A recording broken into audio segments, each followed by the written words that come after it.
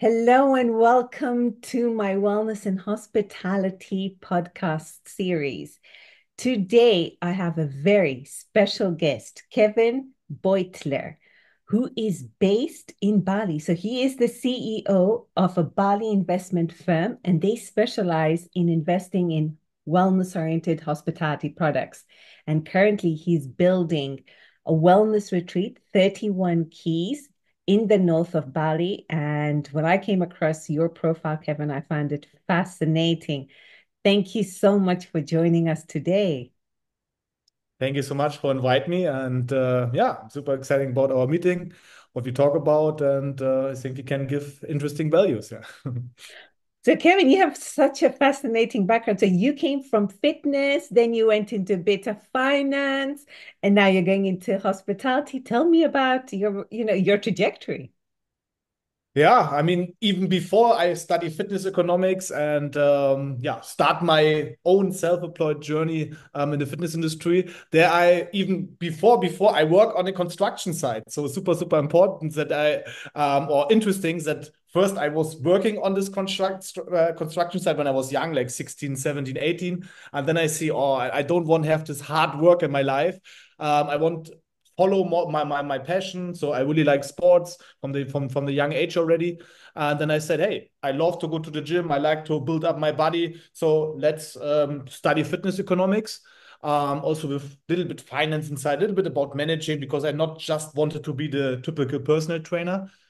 Yeah, and when I was, or I would say, when I was getting more and more successful in this space, building up my YouTube channel, building up my social media channels, then I said, hey, I need new challenges. And then I go into finance. And yeah, first because I see that the normal financial systems a little bit broken, the normal insurances or whatever the people doing for their retirement, it's not really working. And then I found more the way to alternative investments like gold, like silver, and then into the crypto space. And this was a big change in my life.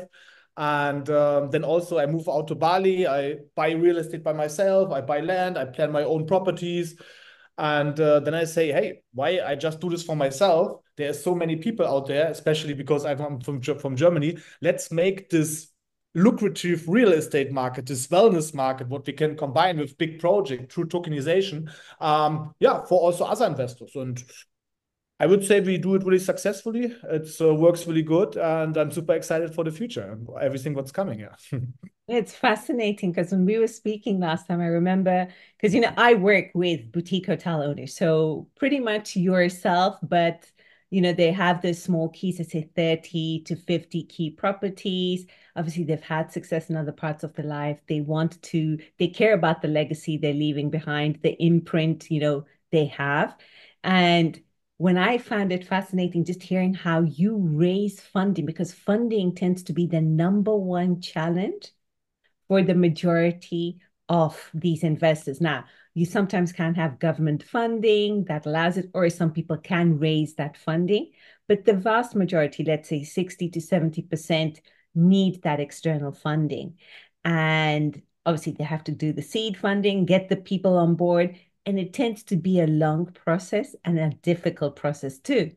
So tell me how you get all these different investors. What is your business model? Because for your current retreat, you have something like over 200 investors. I mean, overall, we near 400 investors already at the company. Wow. Yeah, we scale this really good up. And I mean, this is also from my personal experience because, like I said, I come from the crypto space, and in 2020, 2021, when the crypto market goes up, so we had a, I would say, really successful business in this crypto space. We have done from 2020 to 2022, I think, more than 44 million in sales with crypto education, where we teach the people about the market. And there was some super young people. There was 19, 20, 21, and they nearly had $1 million. Yeah, this was completely crazy when this crypto market goes up. But I would say just 5% of all these people who get really successful and really wealthy just save their money because crypto, you have to get the right exit. Otherwise, your money also goes down. And that's why it's also one reason why we found up our company because mostly our community is from the investment community and they need a yeah, a way how to save their money, what they're doing with investment in a safer market. And I mean, Bali real estate, wellness, tokenization is all growth market for the next 10, 20, 30 years. And then they have also safe investment who bring them the passive income. And this is, I would say, one of the biggest benefits that I know how to handle people and that I know through the tokenization process how I can split this big property that everyone can take part. For example, in our first finished project, the Segara Seaside Resort, we have now 125 investors in, and just 1.5 year. I mean, we will start building in April 2023. Now in September 2024, we open this already. And now, after the first months, everything running, we can already estimate that they get a profit for more than 20% in a year. And with real estate, is amazing. Huh? So just to understand, what exactly, because as the I'm the wellness person here, you know more finance. So what does tokenization mean? Tokenization means that we have a asset from the real world. So like yeah, a house or a big tower, or even it's even can be art. Yeah, so art or even a company, and everything can get into shares so that people can take part on this project. For example, there is a project, it's 1 million, and we make 1,000 shares. Each share is $1,000. So possible is for 1,000 people to take one little piece of this property and get their share of the income. And I think this is a really revolutionary way who's just started, I think, in 2022. 2022, just little bit, even people who are good into crypto, who know about crypto, they not really know about tokenization. And there we already have seen early this vision, and we was saying, hey, in 2024, in 2025, up to 2030, I think it's a $16 trillion market until then. And we was see this vision early, started our process for sure. It was not easy, not many people understand. But now, after the first project is finished, after we have now, like I said, 400 investors in the company, the second project, the retreat and wellness center, going already in the construction phase. There we see that now the mainstream more and more see, hey, it works what they're doing, and it's a great concept because normally you cannot take part on a $10 million project when you not have $10 million. But when you have the possibility with 10,000, 20,000 to take part and get even much, much higher returns, it's a big game changer for the real estate industry, I would say. Yeah. So just so I understand it, say I'm Miss Joe Blogs. I have bought a land in a location, and I want to build a wellness retreat, let's say 30 key wellness retreat. Yeah. And the funding required is 10 million euros, let's say. So with this tokenization, so I am the asset owner. Like, I mean, I own the land, and the project that I want to create is this retreat, but I'm getting funding from, let's say, 1,000 people or 500 people. Is that the way it's working? Not exactly, because then it would be up to you. This means like the people give you the money and you have the responsibility, and the investors not really have the safety. With tokenization, we found a company, in this case, the Lovina Retreat and Wellness yeah, investment group, and they own 80% of all the business shares.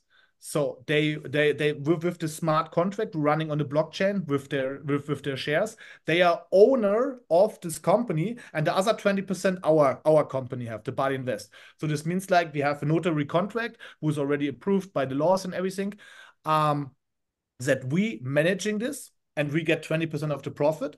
And the investment company who fund this project, so all the investors, they get 80% of the profits of this project. And this is how we build this up. Yeah. So for someone who wants to create, let's say, a legacy project, and I'll define a legacy project. So these are owners that I think they're betting their next like 20, 30 years on this property. They want to be involved in it. So if they own 20% of it, and then the rest is owned by another company which has all those shares of 80%, what benefit is in it for them? I would say that they have the funding for sure, and they have a big community. And I think especially for a retreat and wellness center, I mean now we just have sell from the 9,700 shares, we have sell around 2,000 shares. So I mean for the first funding round, more than $2 million is already good. Um, but we have now like in this project, I mean together I said 400 investors in the first, we have 125. Now in this we have 270. And I would say in the end of the Lovina project, maybe we have 600, 700 investors. And when we now just imagine that every investor just come for 1 week there, then we already have a super, super high occupancy rate. And now we also have some benefits in for family and friends. For example, investors depending how many shares they have, they can give up to 30% discount also to family and friends. So this means like we have a huge community. Also, for example, if we want to do a retreat, or we do a finance mastermind, or we do the next healthy nutrition mastermind, or whatever. We just can make an announcement for all our investors. Hey, are you interested? The date is this. Or do you know someone who is interested? You can give them a discount. And this is super easy for us to fill these retreats. And yeah, also great marketing. I mean, we see this in the first project, for example, Google reviews. Yeah, it's not so easy for a new business to get good Google reviews. We just put one time in our investor group, hey, we set up our Google account, just leave a comment. We have over hundreds 5-star reviews and people who recommend our resort. And that's why in the first full months, we had the occupancy rate, I think, from 70%. And this just after opening without big marketing and anything. It's a great tool, I would say. Yeah. I agree because the biggest challenge that boutique hotel owners have, you're talking about individual, not a brand, big hotel chain. They need sales offices. They need to get people in. They rely on, Booking, TripAdvisor to actually get people in. Yeah. So having the actual investors going and being kind of a mini salesperson and promoting it kind of makes sense. And something interesting you said, so when they come to sleep or when they come, let's say for a week to the retreat, the investors have to pay or they get a discount.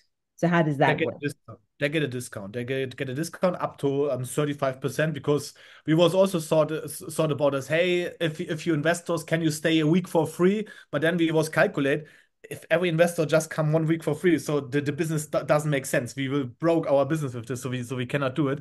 This doesn't make sense. But like but a discount and a discount what they can give to family and friends. There we have a model from 1 to 9 shares. I think from 9 to 25, from 25 to 80, and then depend how much shares you have. That many discount you get then. Yeah. That's very, very smart and a very different way of doing hospitality. That's when I was speaking to you, I was thinking, wow, that's a very it's piqued my curiosity because I've never seen, this model being applied successfully in our field. And it works for smaller investors. It really does. And Yeah. how do you deal with the problem with control? Because obviously you only have, let's say, 20% of this, and 80% is divided among several hundred investors when it comes to deciding how to manage or operate the asset, so the asset is a retreat, Yeah. how does that work? This is a good point because the investors, they like a silent partner. This means like they get the profits of the business. Also, they even if something goes wrong, this is our risk. So we have to pay. We have to pay for this. So they not have the they The risk. not need to pay again or something like this. So this is the safety for the investors, and but I mean for sure we have the authority. I mean mostly we ask our investor if there is important decisions. Yeah, we have a group together. We ask the investors. But for example. I don't know. We going to the design of the resort. Hey, the yoga mat have to be yellow or they have to be green. We don't would ask our investors just the things who making sense where we have to do taking decisions together. This we doing. There's also a nice function of the blockchain that we can make a governance voting. We had already because the Lovina Retreat Wellness Center in the beginning we was planned smaller, just on maybe the half of the land. And then we was thought, hey, it makes sense to make it bigger, to get more sauna, to get more, get a beauty clinic in, and get some extra income streams. Then we ask our investors, and I think near 100% they said, yeah, for sure, let's do it. The land in the north is still a great price. It's not crazy high like in the south and Canggu, where you're not where you need millions of dollars to just buy a little bit land, and the north is still really good available. And yeah, then we make it now bigger. Now I think now we're on near 1 hectare, and yeah, have more different income streams. And this is the great thing that we're working together with our investors. It's a little bit like I don't would say like a family, because I mean, we have the same goal. This is also nice. Other developers, they just find investors, they want to sell them the villa and say, okay, here's your key, bye bye. So we have 20% of this project. So this means like our biggest interest is that this property have the maximum returns and is really successful. So we completely on one side with our investors. I think this is also a great point. Yeah. And for an owner who has a piece of land, let's say they go with this tokenization model, they keep 20% of the bill, the revenues, their profits, and a separate company is created where that 80% is spread across silent partners, hundreds of them. And they gain the funding they need, like how you have gained the funding to actually start building to make sure things are done to the quality, and any big decisions that's done on a blockchain vote. That sounds all fantastic. And it's also, as you said, you're driving community, you're getting other perspectives in. What are the negative aspects of this? What do you think people need to, or the red flags, or people need to just be aware of? I mean, tokenization is a quite new market. So also depending where you are on the world, you have not the legal regulations in many countries. That's why I'm super happy that Indonesia have this already. I think it's just some countries in South America. I think in Dubai you can do it, but it's more like you have to trust the company from the legal way that you really have a notary contract.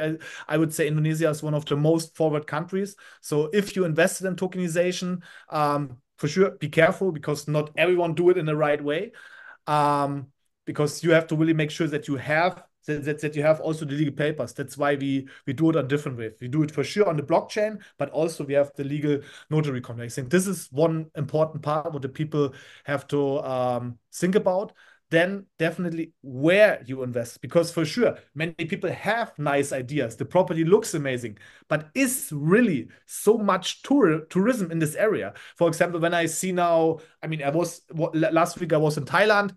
I like Thailand. Thailand is amazing, but on in some seasons, especially in the raining season, there is nearly even the biggest hotel that just rent out a few rooms, or even here in Vietnam, Da Nang. Also super beautiful, but you not have that much tourism that you can get 10, 20, or even more percent. And that's why it's super important that you really have this have in mind that you're going into areas who growing, and yeah, not that you have maybe just a high season from 3 months in a year and the rest you don't get your profits. I think this is important points what you need to think about. Yeah. And I think also, the smart investment you've done, obviously you truly believe in wellness, but if someone's going for a wellness retreat, or you have these masterminds or these high performance groups, they don't come in high season. They would come more in low season. They don't really go for that beach weather, right? They go for their reason for visit is different. So you kind of curb seasonality, uh, Mm. because you're just attracting a different kind of clientele. As you said, they have the same purpose as you guys, so they're on the same thing. All right, on the same page. And what other things? Tell me other things about how you see this working. I mean, for me, it's also that I built now this retreat and wellness center, because it's also like a passion for myself, because this was what I was studying long time ago, where I never had in mind, hey, I built up my own retreat and wellness center. But I learned already in the theory, how to set something like this up, what is the important points, also a little bit managing tool, because I mean, I have the knowledge a little bit in the theory, but I don't do the management. I want a professional management company for sure for this. But it's nice to see that you can create your concepts and it's just the idea in the mind, and then it's getting more and more into the reality. Also with our first project in Nusa Ceningan, it's just amazing. We go there on this neighbor island and we see in Sanur in Bali is a new harbor, on the neighbor island is a new harbor. Hey, the infrastructure will grow. Let's start. And then you go there. I mean, it's just 1.5 years ago. I walked to the land. There's just some fishers, or there's like they farming seaweed there. It's just a little bit piece of land with a jungle. And 1.5 year later, you have a luxury resort there, and you can meet people. You can come together with the people there, and they say, "Oh, it's so amazing spot." And then this is also the vision of this retreat and wellness center, that you're coming together with people who have a different mind. I mean, I think we're in a big change now. I mean, the election just in America was just a few days ago. I would say overall on the world, I would say now come big changes. I hope all the war they will stop more and more, and the world will coming closer together. And I would say then we need on this planet more, more places where like-minded people can come together and can create even bigger versions. And I think the people who think about their health, think about their well-being, and going to such retreat and wellness center, I would say, is the perfect spot. To do something like this. Yeah. You're right, because many people care about their well-being, they care about their health, they care about living longer and the quality of life, living longer and not having a good quality of life. And that old model of, when we retire, the state will look after us, I think is kind of archaic. And people know that they have to look after themselves. They want to look after themselves. They want to give back to community, and they want it to be growth for everyone. So commercial, not only one person taking the growth, everyone taking the growth. And he said it becomes bigger and bigger. And, I'm seeing this turn up just the clients I'm working, when they reach out, you have them from Africa, North America, different parts of the world, and you're finding definitely this new generation, this new wave of thinking and investing, which is, it's definitely it's rethinking, it's reshaping the industry, and I think it is so needed. My industry got a bit archaic, um, and yeah, it's just fascinating with this tokenization, this different way of funding, and it allows other people to do these projects because normally it's not available to everyone who can go and raise 10 million, 20 million, obviously depending on which part of the world. You can't raise that. You can't always rely on government funding. You can't rely on people wanting to be a silent partner. So extrapolating tokenization from art and blockchain, you've put it into hospitality and wellness. That's a very smart move. And also you're looking at it in terms of the commercialization. So once it's open, how are you going to get people? Because that has been the biggest Achilles heel for many wellness retreats. They find it hard to fill at first. So, they have a longer incubation period of getting people to be aware of them.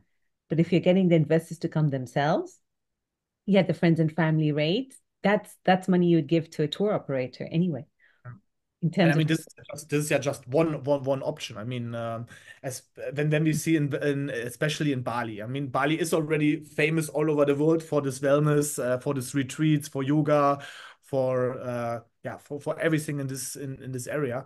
And even when I see it, last time I think we also talked about this Bali time chamber just for men, 1 kilometer a day. They book 12 months in advance. They completely they go viral on social media, and I mean, we have a great location in the north of Bali. So the new government of Indonesia, they just announced that they built the airport I think, just 40 minutes away from our retreat and wellness center. The north is the next big area in Bali who will develop more and more. So I would say we directly at the right time, at the right place. So, yeah. And in terms of wellness, because obviously you're very involved in wellness, what kind of trends are you seeing in your market?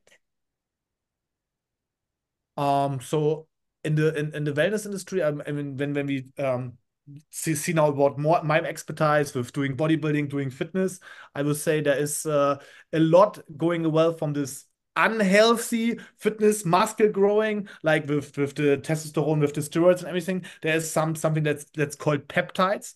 I think this is an interesting point because it's also legal, and I'm the TB 500 and BPC. I don't know what I mean. This is like for healing for the body, and I see some crazy reports like people burning all their skin, yeah, and they heal in a few weeks. They heal all the skin. What we normally need a lot of operations, or for example, if they have break their leg and they need a few months, they recover in weeks. So it's they say like the Wolverine from this movie because it's healing so fast. This is something what is super interesting. Then for sure, like the normal things like you're doing sauna, doing ice bath, what is good for your body. But I would say also this cryotherapy, I think also super interesting concept. I think we also want to integrate this in the retreat and wellness center.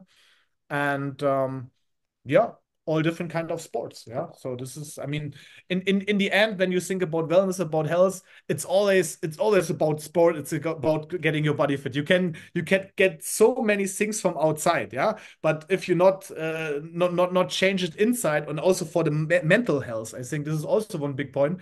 Because people always think about wellness and fitness. I have to do more sport. I have to eat healthier.